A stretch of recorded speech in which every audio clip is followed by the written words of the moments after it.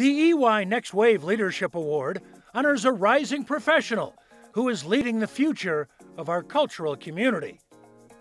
2021 EY Next Wave Leadership Award honoree, Jose Rosales. I've always wanted to have my own nonprofit in Colorado that was revolved around arts and dance. So ArtistiCO was actually formed during the pandemic. Dance is my world and my passion and what has allowed me to travel the world and live my dream as a professional artist. It started back when I was 9 with Jeanette Trujillo Lucero. I was introduced to the Ballet Folklórico de México de Amalia Hernandez in Mexico City.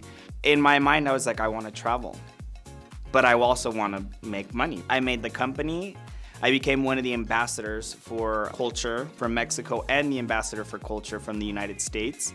I was the first ever soloist to perform La Danza del Venado as an LGBTQ member and also from the United States. A week after, I asked my husband to marry me, and 2 weeks after that, I ruptured my Achilles. Being able to lead in the art world, not just for me, not for my personal gratification, but so that arts live on. ArtistiCO is the way that I'm leading now.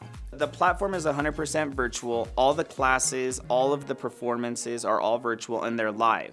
They're all 100% free. One of the highlights that we had this past year in 2020 was Pride Month. The way that we created this platform was to showcase artists and showcase artists behind the scenes. So during that, we had podcasts, we had live performances, we had heels class, we had a performance by Mexico de Colores. That's one of the first LGBTQ folk companies in Mexico City.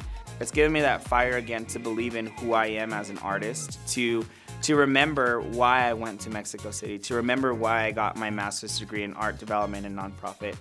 We should be thinking of how many people can we impact. It's about the evolution of art. It's about the evolution of dance.